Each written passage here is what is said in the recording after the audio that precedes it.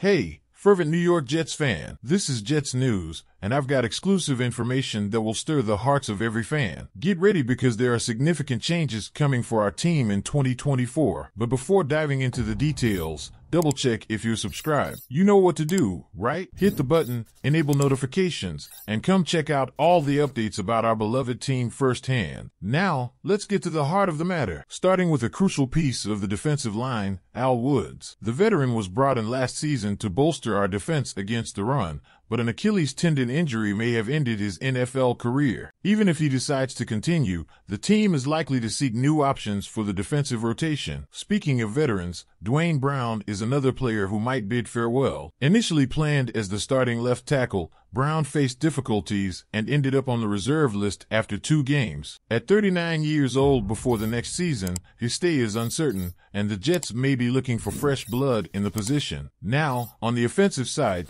tight end C.J. Uzomah. Despite being a valuable leader, performances didn't meet expectations. With only 8 receptions and record taking the spotlight, Uzomah may be released, saving salary cap space. A necessary move, but with financial consequences. There you have it, fan. Significant changes are coming for the Jets, and these 3 players may be bidding farewell. As always, we're keeping an eye on all updates, so stay tuned for more hot news here on Jets News. Don't forget to leave your comments about these potential departures and who you'd like to see on the team in 2024. Until next time, fan.